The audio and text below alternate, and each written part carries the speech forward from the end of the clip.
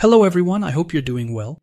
So in this video, we're going to try to understand our workflow, and we'll go through the installation and setup of this workflow step by step. The goal of our workflow is to set up a system that will be able to come up with an original idea. This idea will then be turned into a video, and afterwards, that video will be shared on TikTok. That's why we're going to use the platform that provides us with the VEO3 API. This API is capable of creating high-resolution videos. And today, these are videos that get millions of views on TikTok. Thanks to these videos, as you'll see, which are generated 100% with artificial intelligence, they're achieving huge numbers. Several channels today are showcasing these. So these videos are getting millions of views.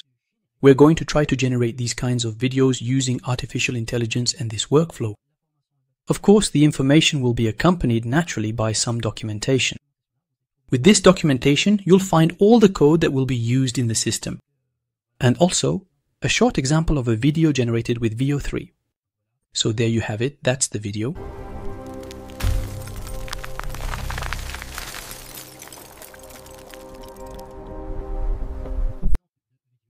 Here's an example of a video, and thanks to the Blotato tool, this tool will actually allow us to use a direct connection with TikTok.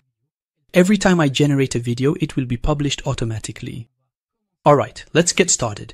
We're going to begin by understanding the workflow, and above all, we're going to run it to better understand how.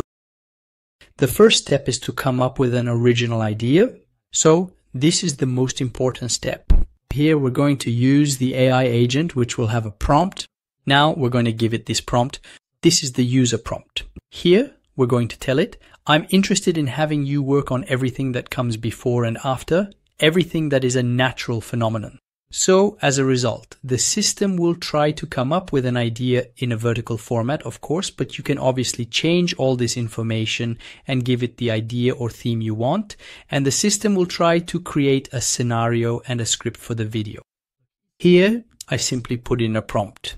This prompt was created by ChatGPT, and of course you can modify and change it as you wish. If I go back to my system, as soon as it finds the idea, it will write it and save it in a Google Drive file. And above all, I used Google Sheets so that it records an entire new row here with information about the idea, the description to include with the video, and of course the environment, how the script will be made, and even suggestions for the sound that will accompany the video. So I'm running the system here. We're going to ask it to execute this whole part. We're going to go up to here. So we click on run.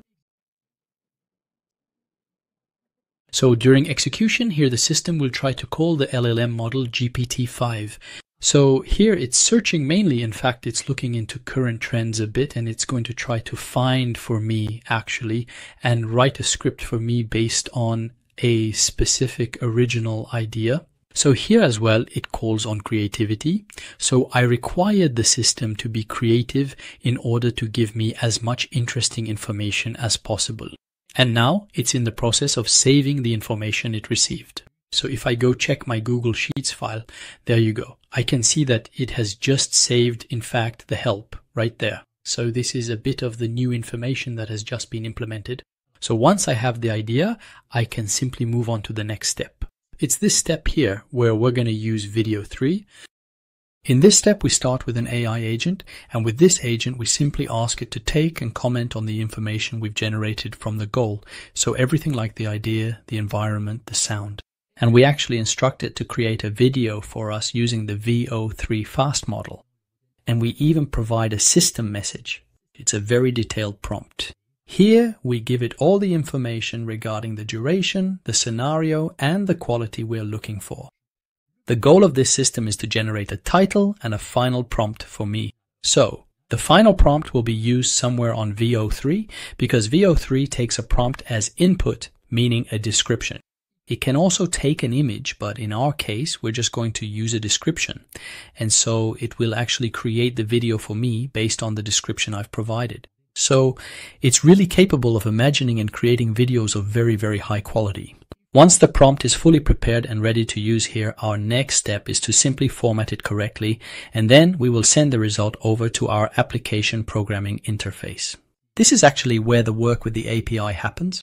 By using this website here, it will receive the information and give me the video, which I will download in the next step. So what we're going to do now is try to execute this step. We'll go up to this point to request. I'm executing this step. So here the system is preparing the prompt that will be adapted to launch it on VEO3.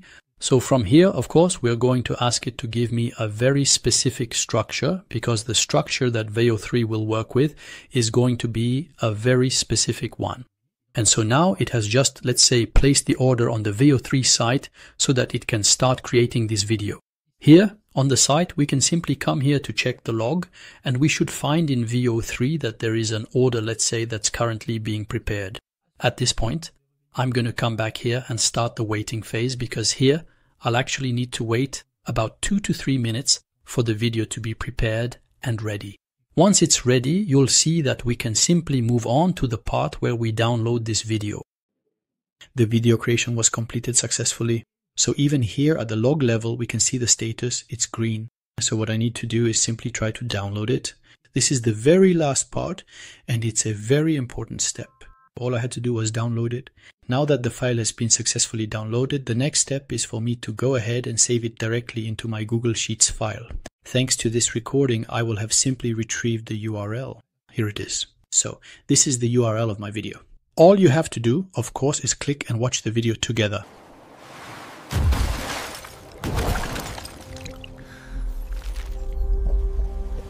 So there you go, this is my video that was generated. And so for this next step, what I'm going to be doing is, of course, utilizing a very helpful application that is called Blotato. Thanks to this tool, I can automatically upload the video to TikTok. I'm going to use the Blotato node. We'll find this node here. You just need to come here and type Blotato.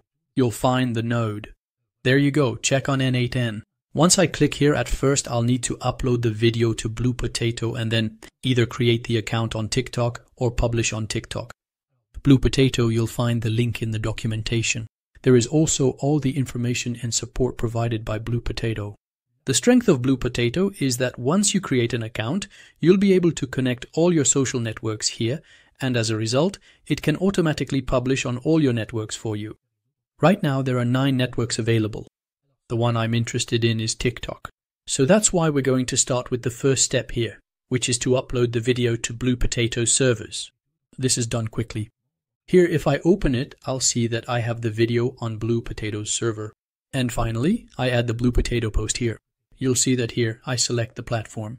For me, I'm interested in publishing on TikTok. Then I select the account here, because with Blotato, I can add several TikTok accounts. Once I've selected the account, all that's left to do is click here on Run. What will happen is that the system will simply publish this video automatically on Blotato and then publish it on TikTok afterwards. Once the publication is complete, I can go to Blotato and I'll see that it gives me the history. It tells me that it was published successfully. I can click here on View, actually, to automatically see the video published on the network that I connected to the TikTok account. So thanks to this, we were able to publish on TikTok. So all that's left to do at the end is to update the status, because here in my Google Sheets, I want to set a status indicating that it's been published. And there you have it. We've just finished setting up our entire workflow. In order to improve your overall workflow, you can simply work directly here on the print section so that it is in fact adapted to your specific needs and the particular theme you're looking to work with. And also, of course, you will use VEO3 and create a Blotato account. Thanks to these two tools, the first one will help you create the video and the second will help you publish it. Your workflow will be ready to operate and work. Plus, with Blotato, you even have the option to publish on other networks as well. So it's not just TikTok, you have 9 networks available. You just need to select the networks you're interested in, like Instagram or Twitter, and the system will also publish the same video directly to those.